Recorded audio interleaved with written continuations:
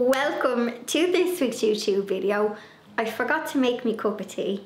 It's also lovely and sunny now, but literally 20 minutes ago it was lashing and I was like, please get sunny, because I hate filming a video when it's dark. So the stars have aligned. Let's make tea and then we'll get into the topic at hand.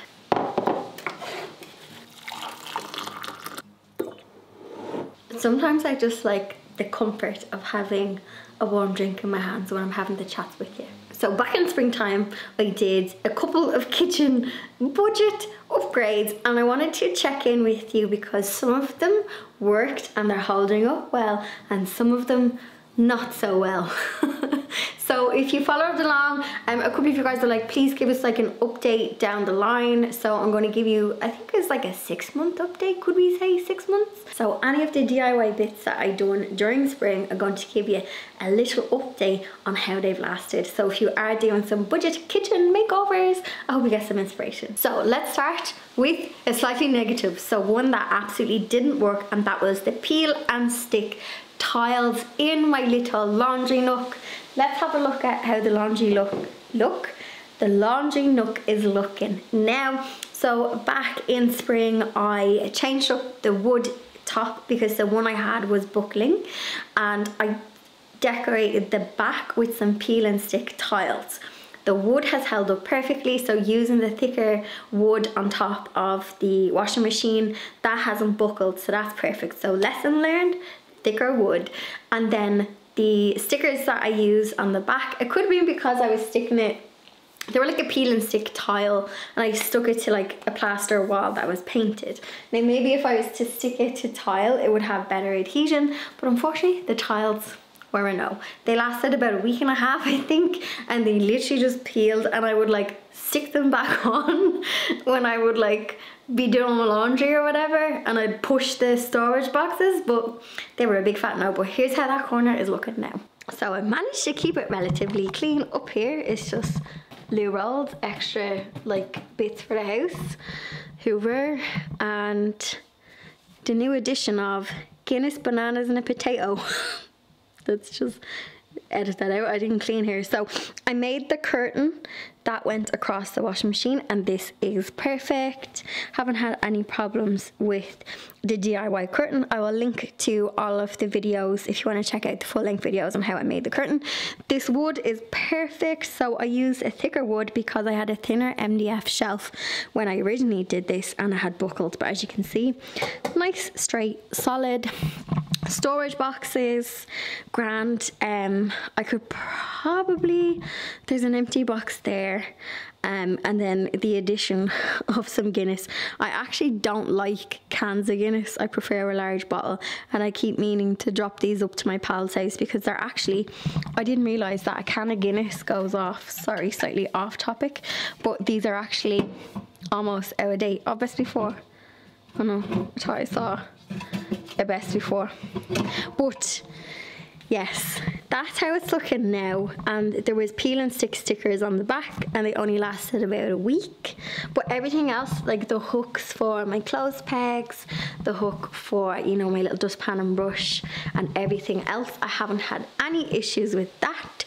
So overall the laundry nook was a success except for the peel and stick tiles. Now when it comes to tiles, a popular thing people do is to paint them, and I have some square tiles behind me and this scary little tool.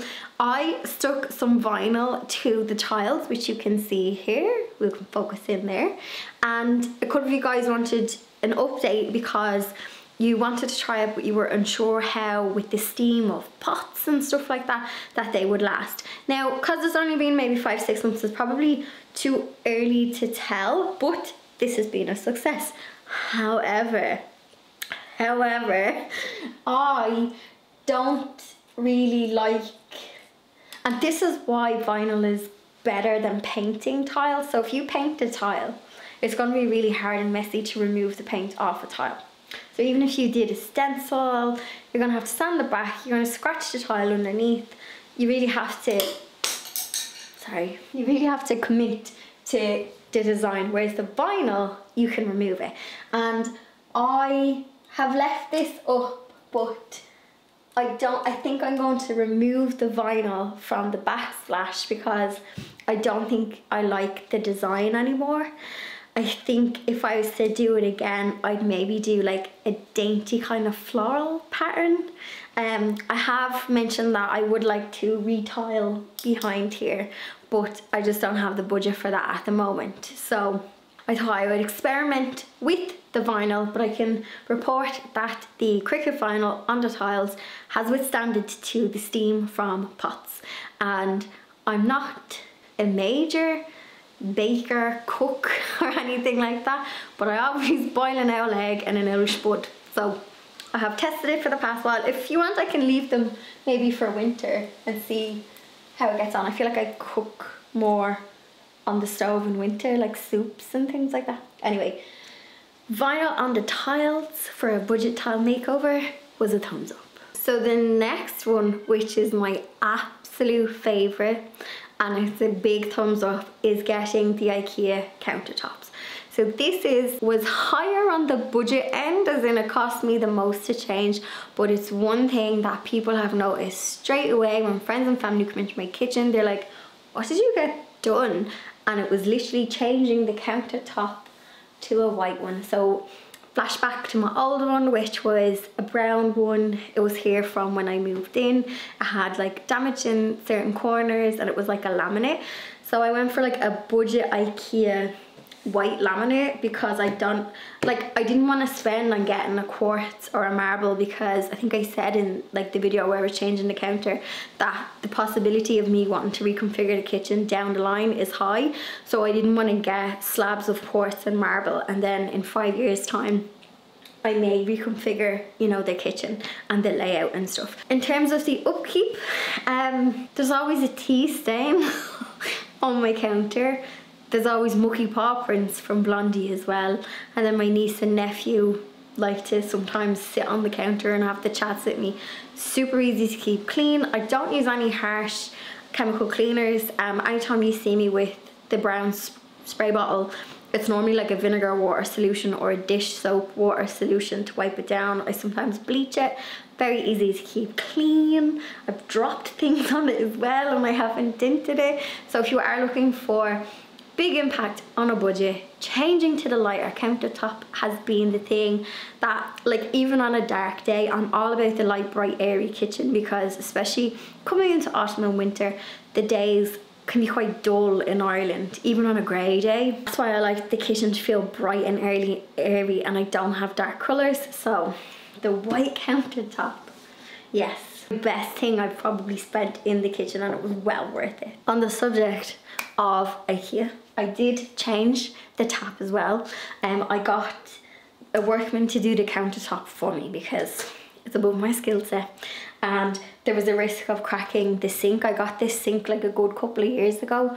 I used to have like a good old silver metal sink, so the white one made it very cottagey, but there was a risk of cracking this, and the workman thankfully got the old laminate counter off without cracking this, and I was able to keep this. But I swapped out my tap because my old one was wobbly and I have like a gold little inset that I've changed.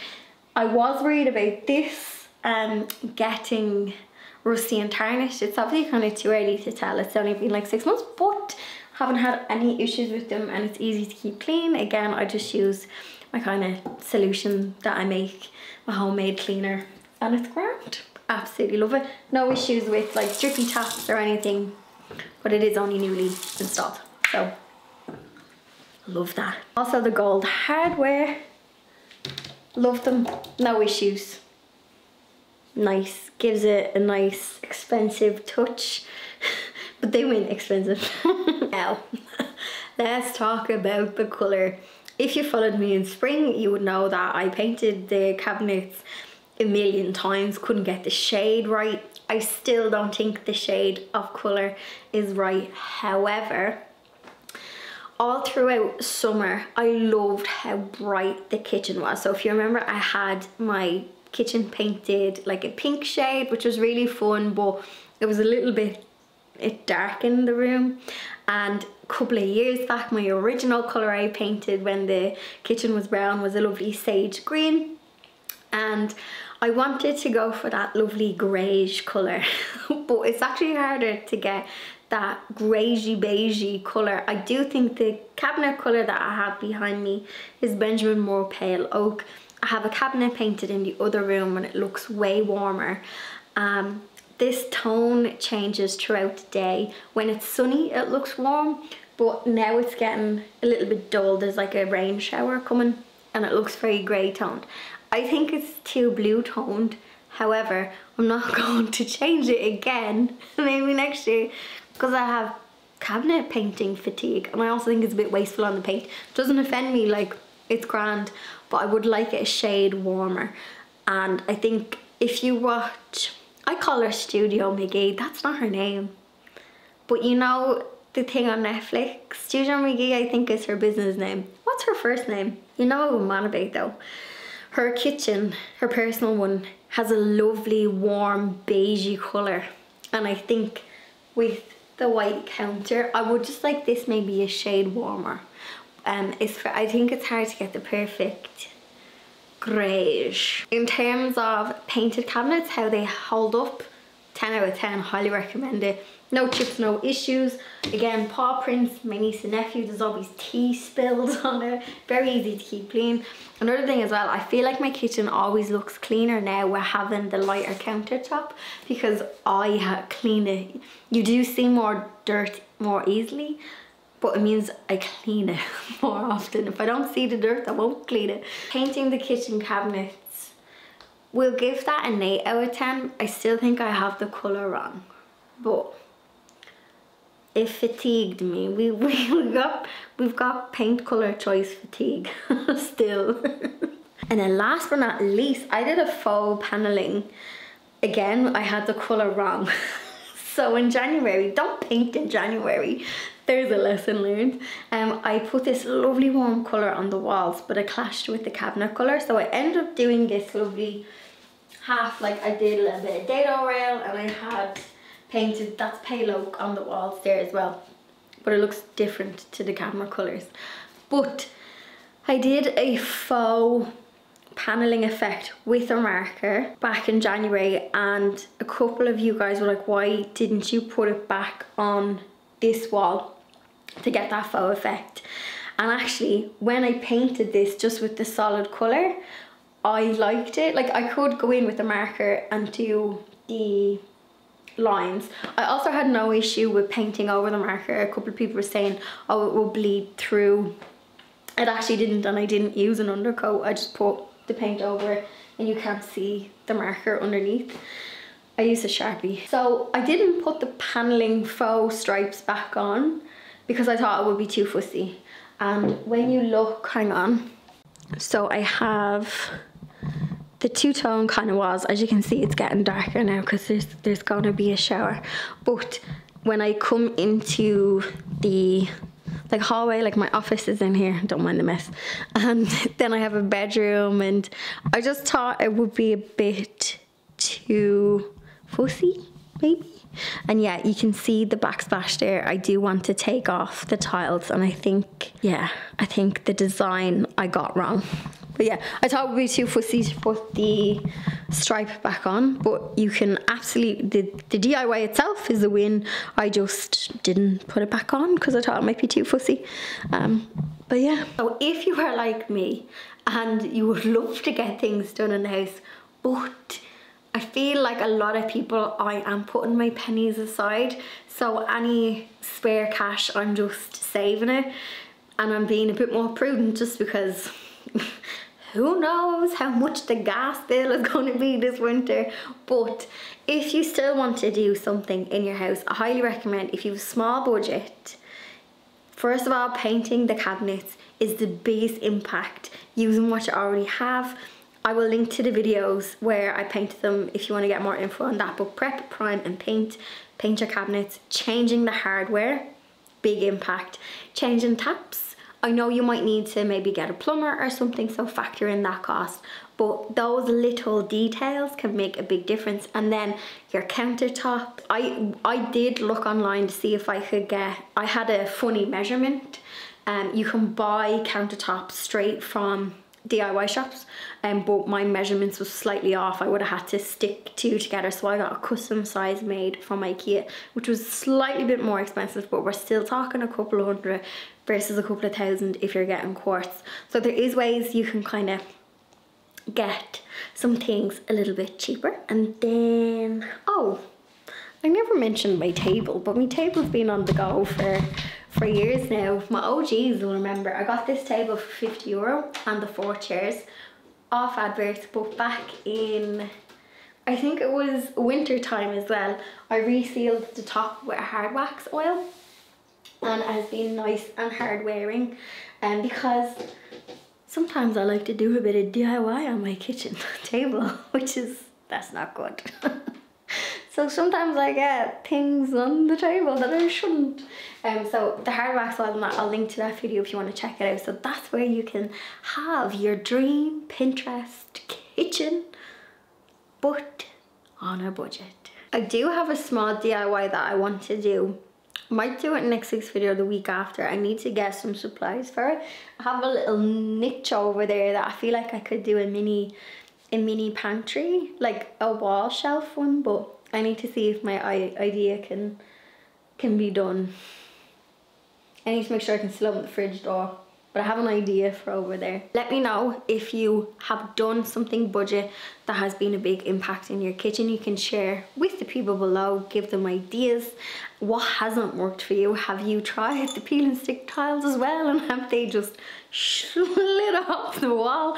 Or have you tried ones that have worked? Obviously not all of them are going to be crap like the ones I used. Let me know in the comment section. I think when it comes to my kitchen now, maybe a tiling project over winter. I'd love to change up the tiles, but again, they don't offend me.